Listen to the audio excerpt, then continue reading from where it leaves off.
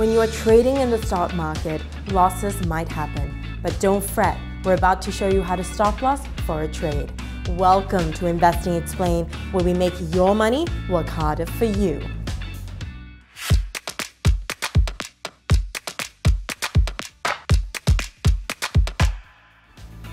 A stop loss is designed to limit an investor's loss on a security position that makes an unfavorable move.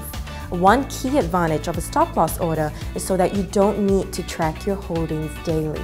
But how exactly can you navigate your losses on the Moomoo trading app? Hear directly from our trading representative.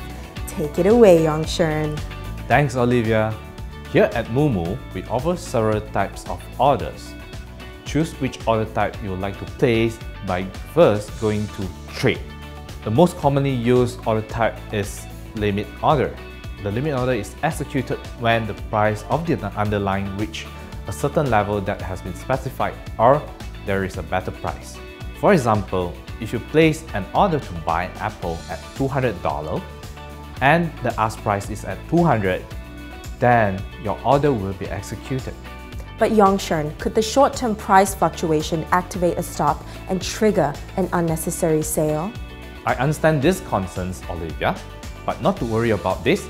For this case, you may use conditional orders like stop and trailing stop orders. A stop order is a special condition-triggered order type that requires a triggering price. Once the stop price reaches the trigger price, the system will automatically send an order to the exchange. On the app, you may also choose another conditional order called trailing stop order.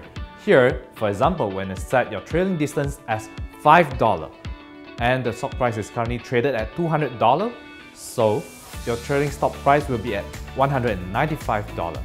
When the stock price falls but does not penetrate $195, the preset order will not trigger. When stock price rises to $210, the trailing stop price will be adjusted to $205. When the stock price falls back and penetrates $205, the trailing stop order will be triggered. Overall, you may use this as a risk management tool to protect your positions from unfavorable market conditions. Back to you, Olivia. Explore these tools to best protect yourself against losses. For more videos like these, remember to like and subscribe. Let's get to work. Have a profitable day.